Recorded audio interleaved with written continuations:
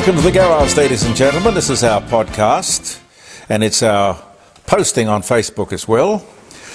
And I must thank you up front for all the comments that you make and the calls that we get around the dining room table. Thank you. We've got regular callers now, Pete. Did you know? No, I didn't. Well, that's good. Regular callers. That's good. That's wonderful. And from very different places in the world. Anyway, I appreciate all your comments and all your calls. It's cool today. It's kind of like there's a nip in the air. But the people tell me, oh, no, the summer, there'll be a couple of surprisingly hot days coming up. I don't think so. I think we've gone straight in. Well, the plants think we've gone into autumn. They've got all their autumn colours up, which makes some suburbs particularly look really wonderful. Nothing like, you know, liquid ambers and maples and pistachios. They're beautiful. Have you ever seen a pistachio tree, Pete? No, I haven't. No. Blood red. Green all summer, then it goes blood red. No, I haven't. Great street tree. Beautiful. Ash. Claret ash, they're beautiful too. Anyway, I made up my mind on Friday, perhaps not Friday. Fridays are always busy with the live broadcast. Saturday, I'll go up to the hills. I know a couple of places, and if you bring a ute, and thank God I've got a ute, most practical vehicle I own, I'll take the ute up and fill it with wood, because what they do is you go into the yard and you load up the wood, then they put your truck over a weighing machine that tells them how much your load is and what you have to pay. Very simple system. Then all I got to do is bring it back and unload it. But that's good. Need the exercise. That's good. Now I must tell you too, just quickly, Pete went into hospital Friday. Do you mind if I tell people? No, I don't mind, no. Because I think it's really good news. Pete has been out of breath, as indeed I've been at various times. But they didn't send me off for an angiogram. They sent me off and gave me Ozempic to lose weight. Look, I think I'd rather have the Ozempic than I would an angiogram, where they put the wire up your vein? Artery. Artery. Piece of cake. And they take it all the way up to the heart. Yes. And they discovered that you had a blockage. And I was watching it. Well, dear boy, you were paying for it, so you may as well get some entertainment out of it. Yes. But what happens if you see them doing something wrong? Are you allowed to say, stop everything? Yeah, I think so. Hold the show. Well, anyway, they did, I take it, they did find a blockage. Almost fully blocked, yes. So that was Friday, and you tell me you felt better almost instantly. Instantly. Yes. Wow. Well, I'll bet you're glad that you went to the doctor. Yes, very, very glad, yes. Yeah, well, you've officially had a valve grind and a decoke. Yep. Which we all need. Yep. Once or twice in our lives. Indeed. Anyway, I hope you've had a nice weekend, and you're looking forward to a wonderful new week, which will bring us all sorts of interesting things. Let's hope never again the sadness of this past weekend. The Prime Minister says that it wasn't an act of terrorism. Well, it mightn't be an act of ideological terrorism. But believe me, those shoppers at Bondi Junction were terrified. They were terrorised. You can't gild that lily. This is not America. But that's not to say we haven't had mass killings. There was, let me see, Hoddle Street, Port Arthur, and I don't know if you remember the Strathfield Centre. I think it was around 1991. That was a massacre. The Strathfield Centre massacre. We don't have quite as many as they have in America because of our gun laws. But are we so emotionally crippled and politically correct that we cannot adequately report these sort of events, attribute blame, learn lessons? Well, lots of predictable speculation, malicious, mischief. Yes, you'd expect that. But the offender, now identified as Joel Cauchy, killed 5 people. 6. Well, 6 including him. No, he was 7th. Yeah. Oh, yeah. okay. There were 6 victims. 6 victims, yeah, and 12 wounded. Yeah. 12 wounded, some seriously. Most of the victims were women. Yeah, a mother with a young child. Yeah. She was killed. Yeah. And now, for a random attack, a disproportionate number of women, armed with a large hunting knife or Bowie knife or something, the alleged killer was shot dead by the police. The inspector who took him down is being hailed as a hero. I think the real hero was the unarmed shopper who picked up a shopping centre bollard and confronted the guy on the escalator. Did you see that? That footage went round the world, and I understand why. But what was Cauchy's motive? People don't go on a senseless killing spree like this. If it's not racial or religious, it's usually political. Now, Bondi is a very Jewish area of Sydney. And with the ongoing events in the Middle East, one has got to ask the question, was the assailant a convert to Islam? I've got no idea. It's a reasonable question. If we're allowed to ask it, of course. The events at Bondi on Saturday were most likely the results of the continuing collapse of our capacity to handle mental illness. You know, here in Adelaide, and I understand most states in Australia are the same, we have deinstitutionalised mental health, mental illness, the results of which you can see walking up and down Green Hill Road and Glen Osmond Road on any given day, aimlessly and, let's hope, harmlessly, but possibly a danger to themselves and everyone else. And who made that decision? Perhaps somebody could step up and accept responsibility and admit that he or she got it wrong. You see, you know, the truth is, sadly, some people are criminally insane and some people should be locked up. I think the need to lock them up trumps all of the civil rights that these people may trot out. Some people need to be locked up. Dear oh dear. And somebody messaged me to tell me that a dear friend of mine, John Singleton's daughter, 20 years old, was one of the women killed at the Bondi Junction shopping centre. Oh, John, I can't imagine what you're going through. It's absolutely terrible. Can you imagine anyone stabbing a 9-month-old baby? You know, you come across to the pram, you pull the bunny rabbit blanket off and start stabbing the child. Could anyone be so insane? I don't know.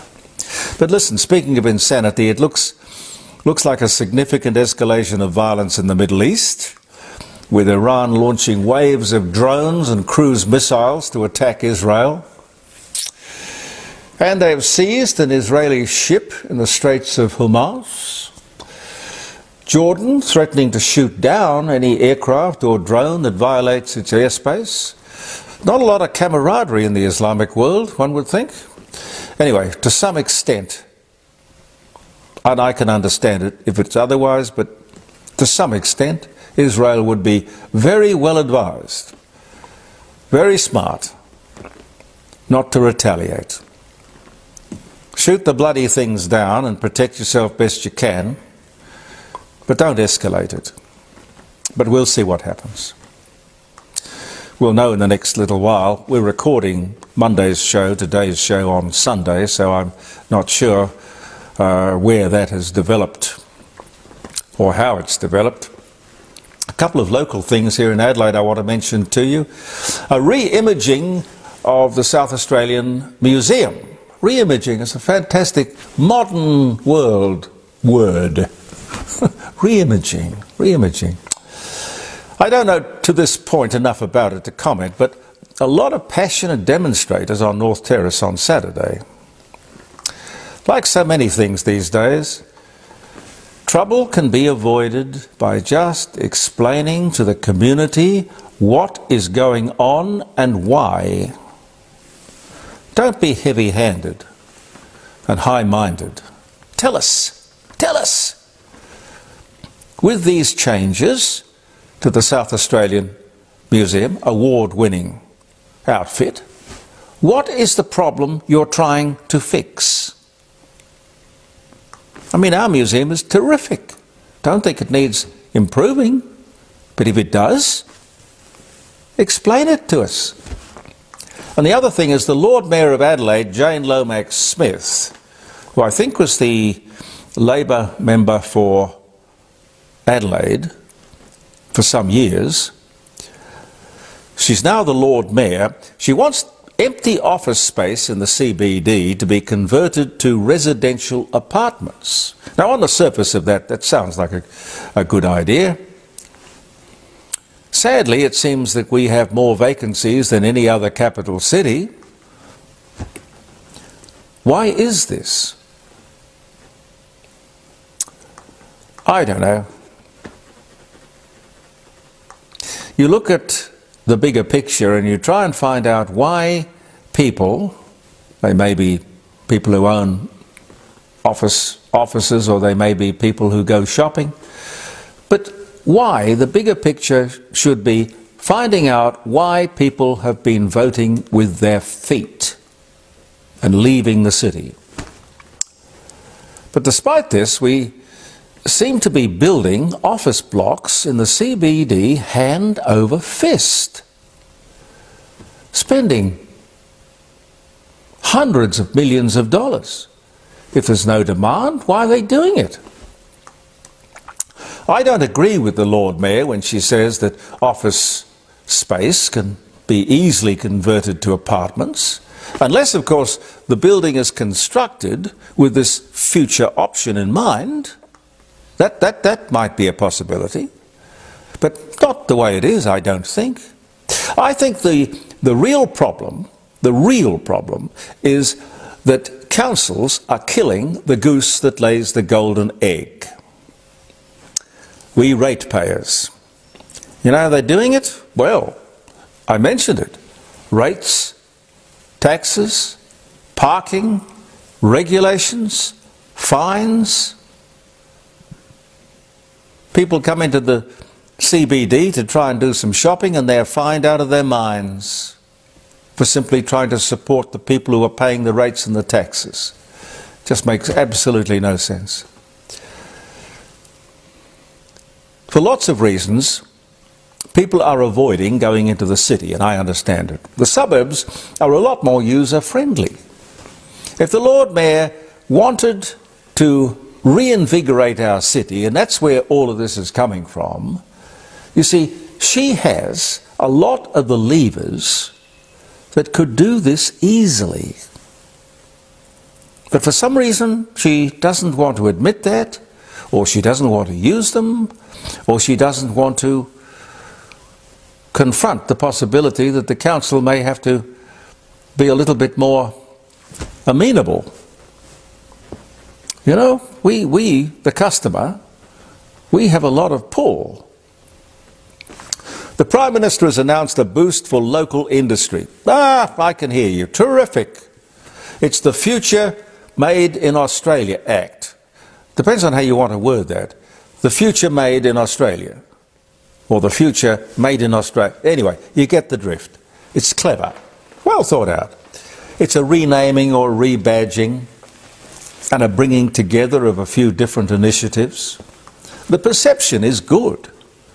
It is. The idea of making more stuff in Australia appeals to me. We can probably never get back to where we were. I mean, we need to be more independent. Now, the government won't mention this, but the fundamental question is, of course, how did we get ourselves in this position in the first place? Big, important question. Well, I'll come to that in a minute. But it goes back to 1975 and the Whitlam signing up Australia to the Lima Declaration. I'll come back to that in a second.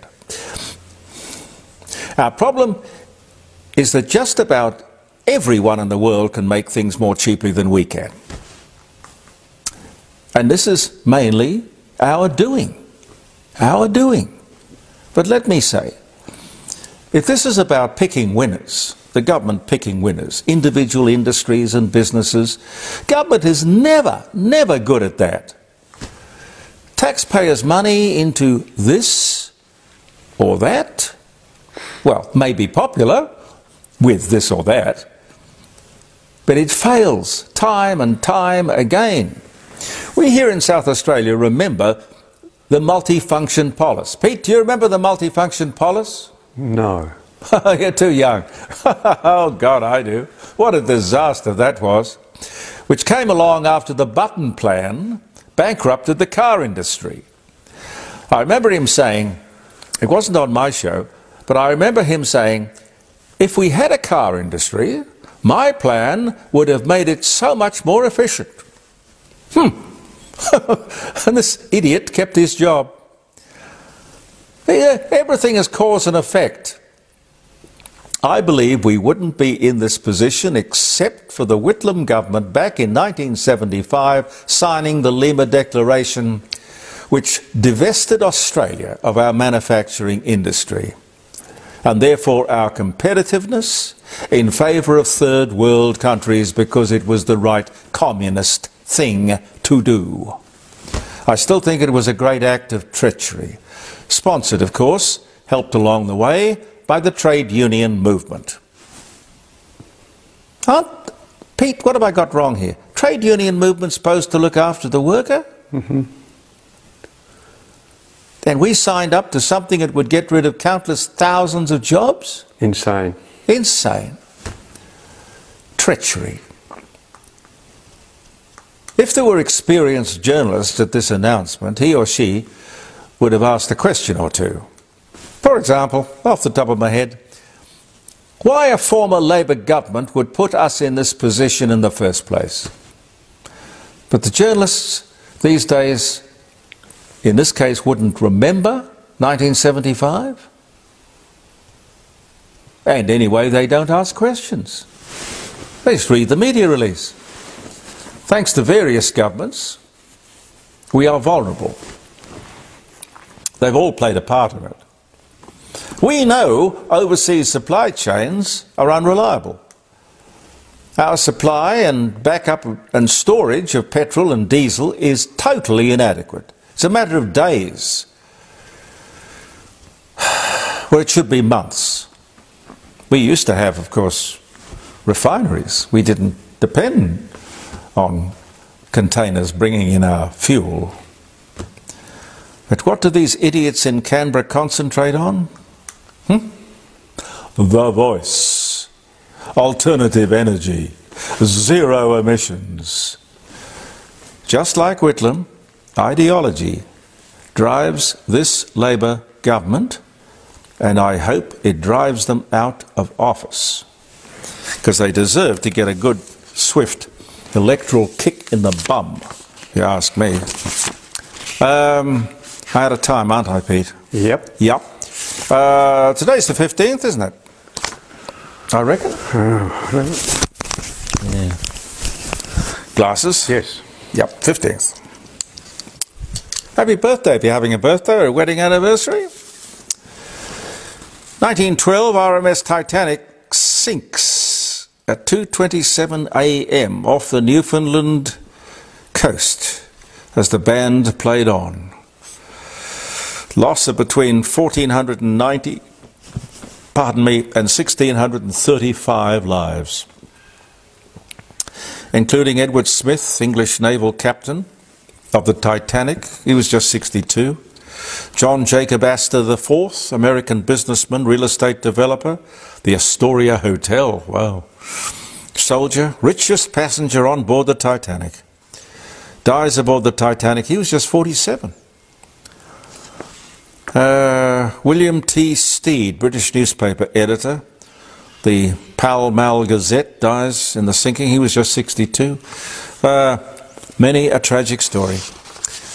That was this day in 1912. Now, on this day in 1923, the first sound on film performance was shown at the Rialto Theatre in New York City. Sound! Wow! Leonardo da Vinci, Italian painter, sculptor, scientist, visionary, born Vinci, Florence, Italy, this day in 1452. So if it's your birthday today, you're sharing it with some luminaries and a few tragedies. He died in 1519, by the way. Abraham Lincoln, 16th US President, dies from gunshot wounds at the age of 56.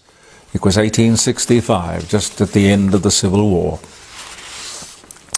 The first British motorised burial, which occurred on this day in 1901, which I guess all the burials before this day were horse-drawn. So now you got to drive in an automobile. The last road.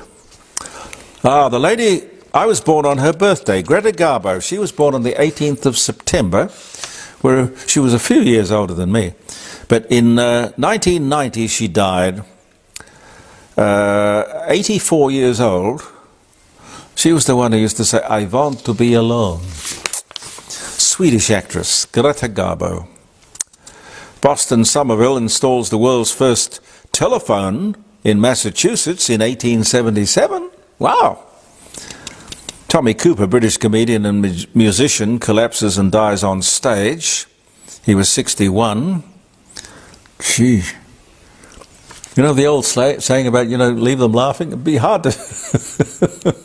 Oh dear.